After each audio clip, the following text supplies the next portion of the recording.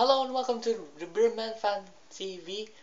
I'm Andre Alvaro here, and we're back for another video, and this time for the San Miguel Beermen against Ginebra match earlier.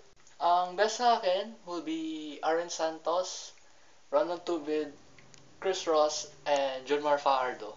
Habang sa worst ay hindi ko maisip pa, kaya inisip ko na lang na wala munang worst player sa ngayon itong game na ito. Ngayon, balik tayo sa best.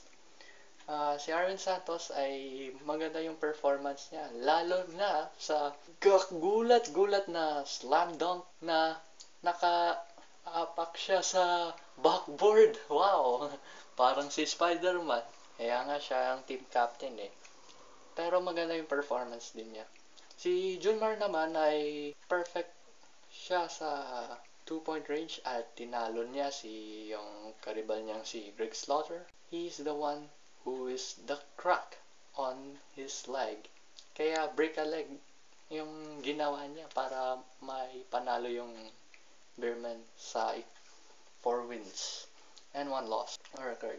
Yes, sa game na ito. Kaya number 1 na ang San Miguel Beermen sa ngayon.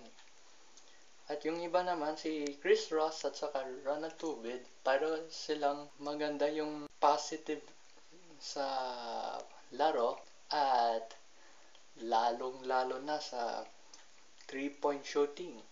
Yon, magandang basehan doon. But, hindi na lang kalimutan, wag lang yung sa assist.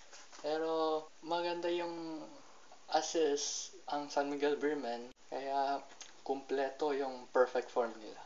At saka yung sa turnovers, parang kalahati. 9 sa SMB, 18 sa Ginebra overall. Kaya maganda yung performance sa bandang huli.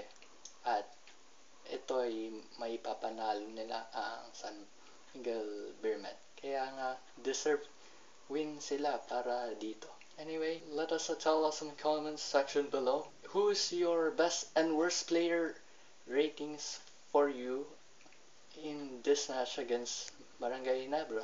Tell us in the comment section below. Kalimutan na i-like sa Facebook at the Beermen Fan TV, and don't forget for follow on both Instagram and Twitter accounts at the Beermen Fan TV. Don't forget to like, share, and subscribe to the YouTube channel on Beermen Fan TV. Anyway, salamat sa pagtutok sa the Beermen Fan TV. I'm Andre Alvaro, and I'll see you, inshallah.